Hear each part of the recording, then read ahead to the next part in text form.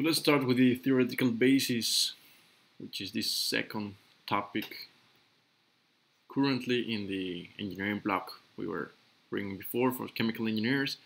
We're going to cover mass balances, energy balances, thermodynamics, physical chemistry, and transport phenomena. In this section or video, we're going to take care about mass balance. What's mass balance? And what I'm going to do is I'm going to leave you one image or one picture here before the description of what this mass balance is and why do we need it. So first, maybe you want to pause, check out it, and once you analyze, try to guess what is important to mass balance. So you can see there are methanol, oil going in, we have quantities of mass per unit time. They go to this place right here. Apparently they go then here. Something goes separated and goes back here. Another thing goes here. There's outlet of glycerin, so definitely there's a reaction here. Actually, it's a esterification. So you can see the number of how much stuff is going through almost all the streams. So fatty alcohol and so on. So yeah, you get it. Probably you guessed it right. Mass balance is how much material we're getting in, how much intermediate material goes out, and how much product material goes in the final stream. So it's the very basic of chemical engineering. You want to know how much goes in, how much goes out. We are right now not interested on how does that happen, how does that separation happens, or how does that reaction happens. We don't care. We're going to consider this as a black box. Something magical happens and it goes out.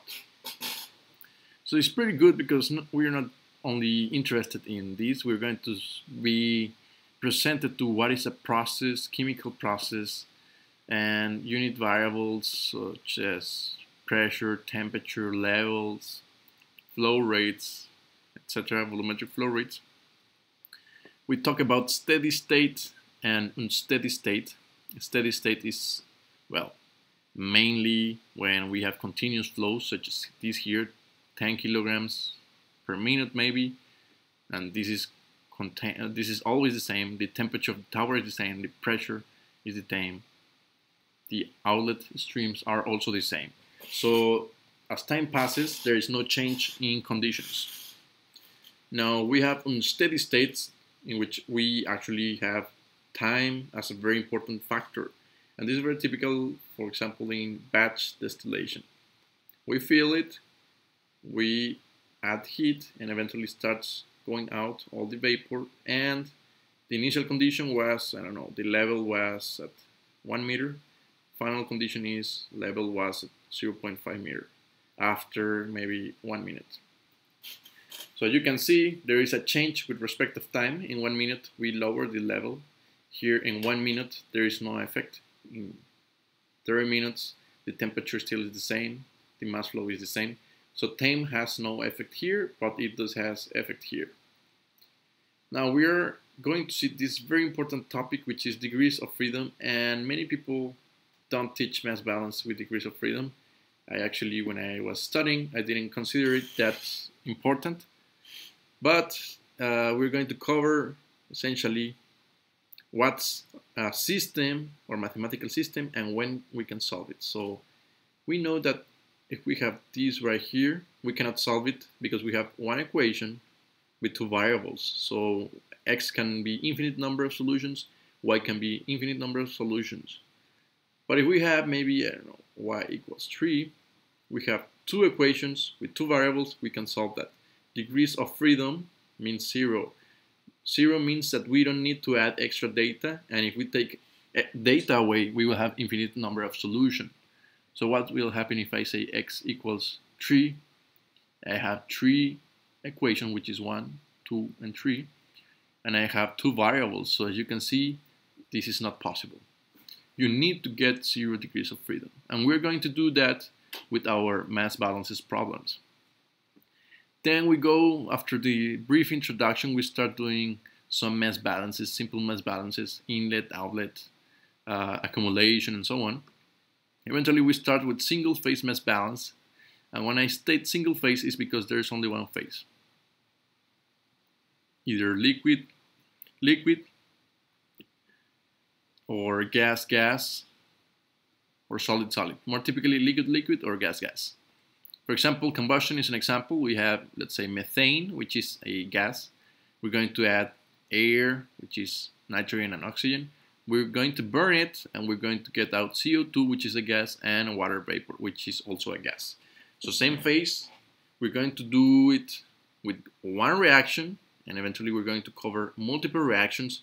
And the problem with multiple reaction is that we need to eventually give the definitions of selectivity and yield. That is, many reactions are going to prefer to react in a certain way. So let's say A plus B equals C. But A plus C equals D.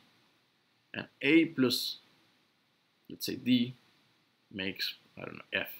So you can see A can choose between all these reactions the way he wants to go. So probably he prefers a lot of these.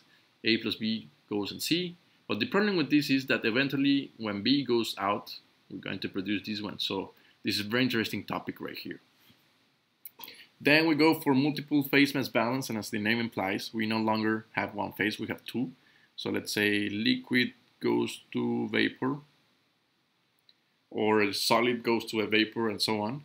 Vaporization will be a good example. We have, I don't know, black box, as I told you, goes in, goes out, a little bit of vapor goes, and this is liquid. So we have two phases. We also care about humidity and psychrometrics. Psychrometrics is essentially the study of humidity of the air. So we have, air.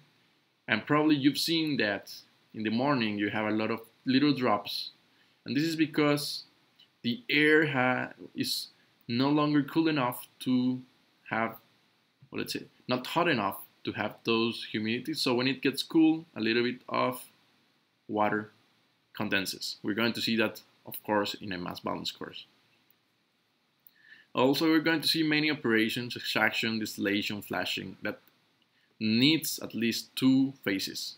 Or many times even a filter, which is, of course, guys, a solid and a liquid. You pass it through a filter and all the liquid goes away and the solid stays as solid. And eventually we revisit transient state, which is essentially the same as on steady state. Transient state is typically batch processes. So that was the what do we see?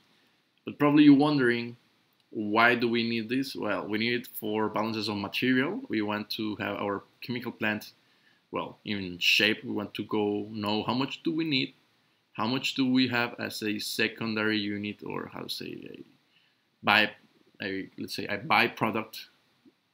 And we want to know how much is going as a product. So this is good also to state final specifications. If you want a 97%, let's say, gold mixture, and the other should be 3% silver, and we have a mixer alloy, well, you need to do a mass balance to know how much gold do you need and how much silver do you need. It's also important for sizing and equipment. It's not the same working with 10 grams per minute than 10 tons per minute. So of course 10 grams per minute maybe is let's say a tank, 10-liter tank, or I don't know, and this will be a huge distillation column. So different sizes, of course. It's also important for price and cost, especially for the calculation of how much is the variable cost, how much do we need as we scale up, and this, at the same time we need this, we will see that sizing increases as we want to scale up. And eventually we need this for the energy balances. You know that energy is everywhere. Matter has, or mass has energy, so you want to do an energy balance, you will need to know how much mass is inside. Once again, if we want to design a unit operation, we need to know the specification, how much, how big, how large are the flows, and essentially volumetric flow rates, or mole flow rates, or mass flow rates. And, well, of course, a plant design. If you don't know how much product you want to produce, you cannot build a plant. So if I tell you I want to produce beer, well, that's good, awesome. How much do you want to produce? Do you want to produce maybe one batch for for Christmas, or you want to create maybe 10 hectoliters for your bar with friends, or maybe you want to make this more formal. Maybe you want 10,000 liters for a, I don't know, maybe you want to sell it a distribution center, or maybe you want to be a beer magnate. So if you don't know how much you need of product, you will not be able to design a plant. And especially for scale up and scale down, it's easier to make a diagram and work the numbers before actually building them. So imagine you just want to produce how much, for instance, you have this example, 10 grams per minute. You want to, you saw the pilot plant is fine, everything works as planned, but you don't want 10 grams per minute. You want 10 tons per minute. So you need to do a scale up, and this will definitely help you. Now guys, probably you know, if you checked out my content before, I got plenty of videos on mass balance.